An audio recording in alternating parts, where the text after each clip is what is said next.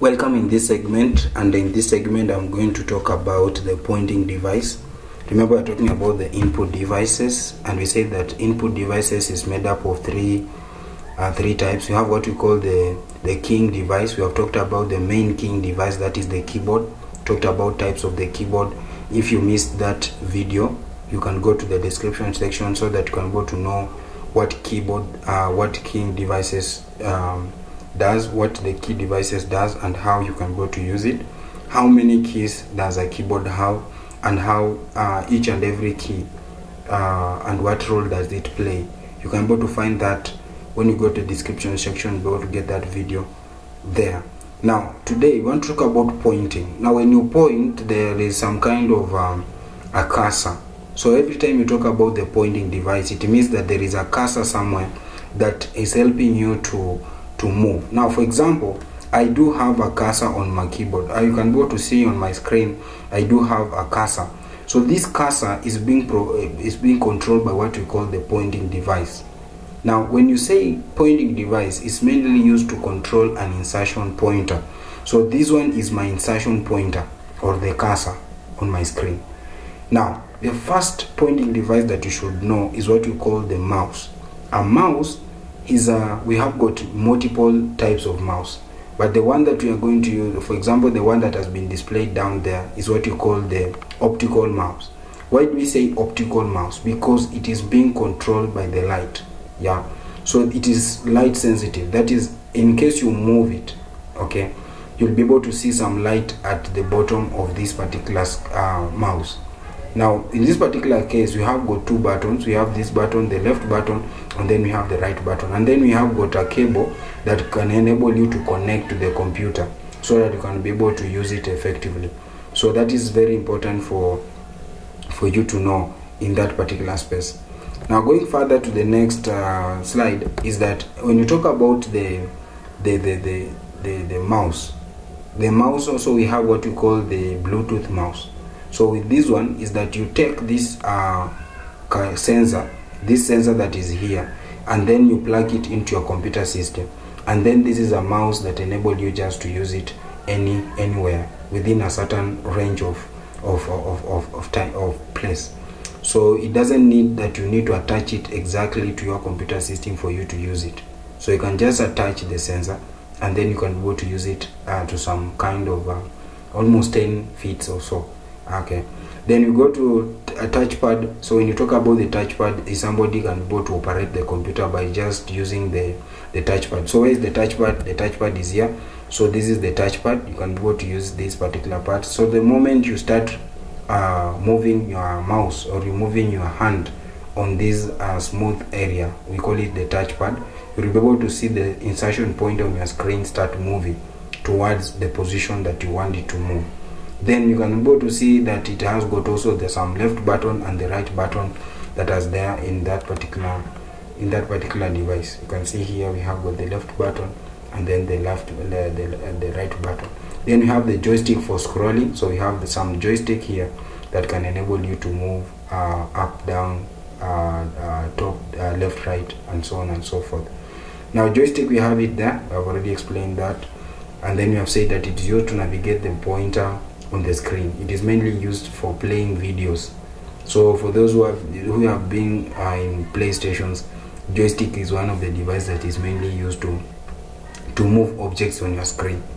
So you use this device to control the game actions by varying the pressure, the speed, the position of the joystick. So if you want the player to move at the top, you press, there's a way you are supposed to do that.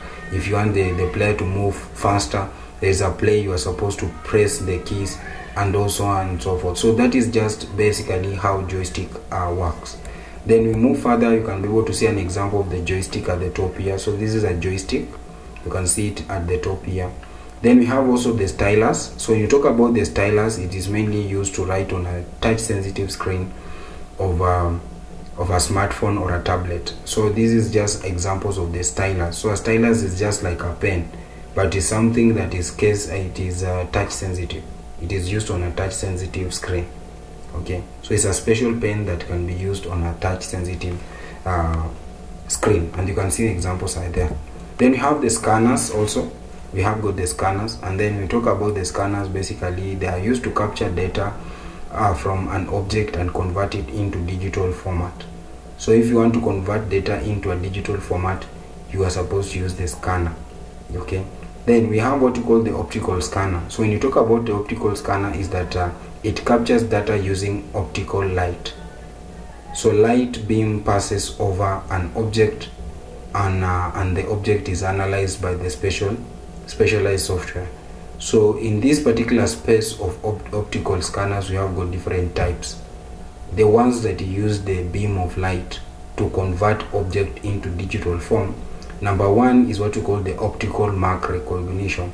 So it detects the mark made on a piece of paper using ink. So in case you want, maybe you're marking some responses from a questionnaire, and sometimes you want to move with a lot of speed and with a high speed, this is the right machine to go for, because it allows you to detect the mark that has been made on a questionnaire quite easily, compared to just marking it using your eyes. Okay. Now this is an example of a mark. Optical mark recognition is used mainly to mark multiple choice questions. So I've said, if you are doing a survey and then you want to have a solution that can help you to get the right responses within a very short time, then you can be able to purchase the optical mark recognition. Then you have what we call the optical bar recognition. It's mainly used to capture data encoded as lines of varying thickness, which we call the barcode. So you can see here we have the example of the barcode. So this is the barcode here, and then we have the barcode reader machine here. So this is a handheld. This one is a handheld. So this one is the one that uses the hand, and then this one mainly is used using the on the desk. Okay. So when you go to the supermarket, sometimes you want to purchase goods. That is the machine they use in order for you to be able to gain, for you to build the products that you want to purchase. Okay. So that is it about the barcode reader. And then we go further, we have what we call the optical character recognition. It is used to read handwritten text. For example, you can be able to read it by putting that image here, and then you can be able to read through that text that has been written. Then you have the magnetic scanner. So a magnetic scanner basically is used to capture data written using a magnetic ink machine. So you can see this is one that is mainly used maybe to read the checks. Yeah, so you can have one magnetic ink character recognition, and you can see this one is mainly used for check readers. So it's just trying to check that the signatures, it checks everything that has been written, and so on and so forth. So this is just a machine that enables you to be able to identify the characters that have been written using the ink. And then this one is mainly used to capture those that are being used, those are being written by the magnetic ink. Already this is what we are just talking about in this space here. Then we have what we call the digitizers. We're talking about the digitizers allows the user to directly draw an image using the stylus. So with the digitizer, it allows you to do some kind of drawing. And these digitizers are mainly used by the engineers. So an engineer can use this digitizer to draw a detailed architectural plan, and so on and so forth. So with the digitizers, have made it possible for you to do that. Another scanner, we have what we call the digital camera.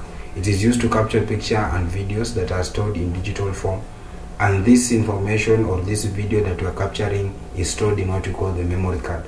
So the higher the memory card that you have, or the higher the storage space that you have, the higher the amount of space it can be able to accommodate. Okay, sorry for that. Now, so going further, we have what we call speech recognition devices. Remember, we're talking about input devices. We have talked about the pointing device. We have talked about the scanning device. We're talking about the speech recognition device. It is used to capture the natural sound and convert the input into digital form. So through what? Through the microphone. So we have the microphone here. So you speak whatever you want to speak on this microphone.